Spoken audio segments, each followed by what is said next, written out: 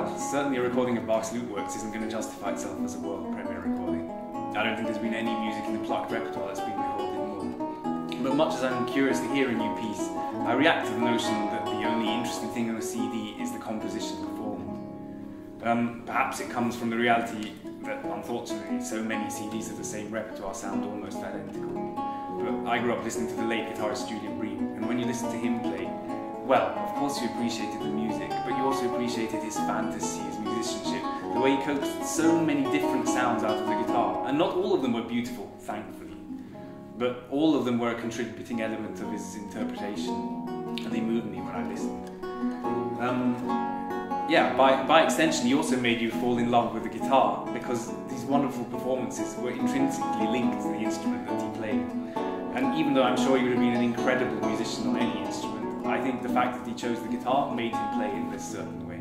Also, maybe as guitarists and lutenists, given that we play repertoires that often aren't as intellectually admired as those for some other instruments, perhaps we're also encouraged to appreciate just how important the actual instrument is in when you perform a piece and the impact that piece has on the listener. Unfortunately, I think that also lute and guitar CDs often tend to have quite homogeneous sounds without insulting everyone. But I think that there's an awful lot that can be done with these instruments, more like Bream approached the guitar. And of course Bream adapted the works written for him by the likes of Bream, so that they would suit what he saw as the guitar's strengths better. For this recording, I've either made my own where they didn't exist, or I've followed adaptations a bit like Bream's by two lutenists from the 18th century who well, one of them certainly knew Bach.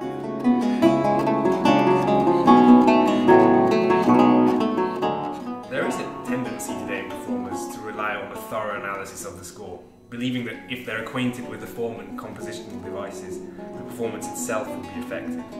And Bach's music is extremely attractive to this kind of approach for obvious reasons, but I think it's really unfortunate for the music itself. Because an approach like this, I think it confuses our role as performers with that of the composer. Except of course that the composer has to actually create something from scratch, and we're basically reinventing the wheel. It's like walking through a wood and not seeing the trees. After all, the only thing that isn't a variable in a performance is what's physically written on the page we play from. And if we go for a walk and walk the exact same route every time, we see completely different things. I think it's therefore better to focus on the wealth of details that do depend on us, and I also think that that's where the wonder lies.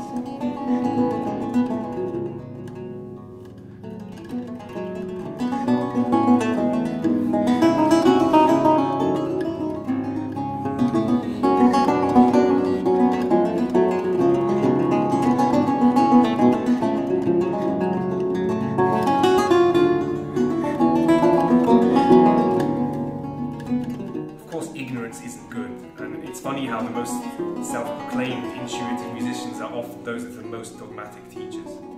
But I do think that a beautiful interpretation is a combination of rationality, hard work and musical intuition, and it's that intuition that turns everything from just notes into something that moves us. And Bach's music is like this too to me, and that's why I love it. Of course, there are plenty of people who have played this music beautifully and who've inspired me before I've tried to do it now.